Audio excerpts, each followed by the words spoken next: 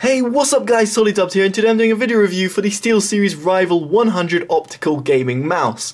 Now this mouse can be found for around £27 on Amazon.co.uk and around $40 on Amazon USA. Links will be down in the description below, alongside a full written review on my website, so do check that out in case you're interested. Now what do you get inside the box? Well, it's very simple, you get the mouse. That's about it. Now the mouse itself, let's talk about the build quality. So the mouse itself is non-braided, it just comes with a normal standard cable which is terminated by a USB. Underneath the mouse you've got these little pads which obviously can be replaced over time, and there's nothing else included, so you don't get any custom weight. At the top of the mouse you've got one button over here, and you've got a scroll wheel and a button itself with the two standard buttons on left and right. And on the left hand side of the mouse you've got two extra buttons that you can use. So in terms of using it, it's very much a custom for right-handed users, but left-handed users can still use the mouse as it is very much symmetric. There is no buttons on the right-hand side of the mouse, so do bear that in mind in case you're a left-handed person. Now there's a light over here which can be fully customized via the software, which I'll show you in a second, and on top of that it also has GameSense included within the mouse, which means that when you launch certain games like Dota 2 or CSGO for example, the mouse will pick up certain settings of the game and be able to recognize certain things like ammo or health or whatever it might be, and actually display them via the colors of this little SteelSeries logo over here. Now, let's just quickly talk about the ergonomics. Now, the ergonomics of the mouse is very flat, and it's a reasonably long mouse, but it's quite flat, meaning that in terms of using it, you're going to really have to be a claw gripper. A claw gripper is someone who literally uses the mouse like this, and there are certain people that use it like that, especially people who use people who are going to be playing games like Dota 2 or League of Legends or StarCraft. They're going to be more claw grippers. That's just general, but generally I found that people who are those type of gamers are going to use claw gripping just because you need to click really quick rather than move really fast. Now, FPS gamers will be more of a normal standard grip, and unfortunately for those gamers like myself, I found the mouse to be kind of uncomfortable just because of its ergonomics. As it's quite flat, my pinky on the side made it that I was kind of pressing against the mouse because the ergonomics were just really flat. So anyway, if you're a claw gripper, this will be fantastic for you. If not, you might find it a little bit odd to use. Now in terms of the build quality and its finish, it's got a nice little matte black matte finish to it. It can be found in all different colours, so I'm not going to go into them because I've got just a normal black version of it. But anyway, the mouse itself looks good, and it's not a fingerprint magnet, which is always a plus. Now, what about its performance? Now, the mouse itself comes with a SDNS 3059SS custom sensor made by PixArt. Now, PixArt are a maker of many different sensors in different mice, and they've chosen to team up with SteelSeries to make this actual mouse itself. Now, it's built upon the SDNS 3050, which isn't really well respected on the internet when it comes to using it at high DPI. And the reason behind that is because you start getting a bit of jittering and inaccuracies with the 3050. However, with the 3059 SS, I really didn't find those sort of problems to occur. No matter how I tested, I always found that there was zero, well not zero, but there was very little jittering, and there was no sort of noticeable problems, especially when I was gaming.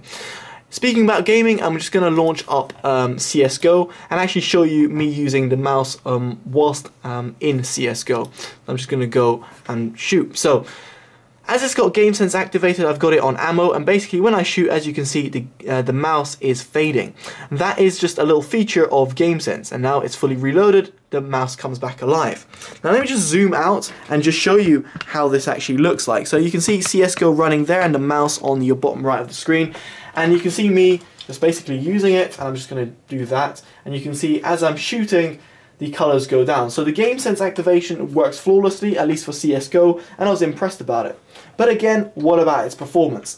Now its performance actually really surprised me. Now despite me not being really comfortable using the mouse, I must say its performance was very good, especially considering its price.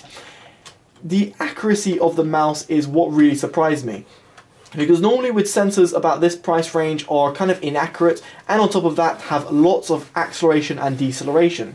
In this case, I found that this 3059 SS sensor didn't have that acceleration or deceleration problems that I normally encounter with mice in its price range. On top of that, I found it very accurate to snap to, say for example to snap to someone's head, and in terms of its accuracy when it came to actually it's like using spray control or even just moving around.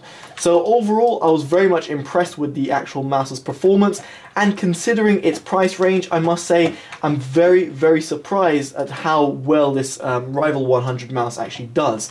So it's personally not a mouse I would use because of its form factor, but because of its performance at its price range, it's something I could see myself getting adapted to and actually getting used to.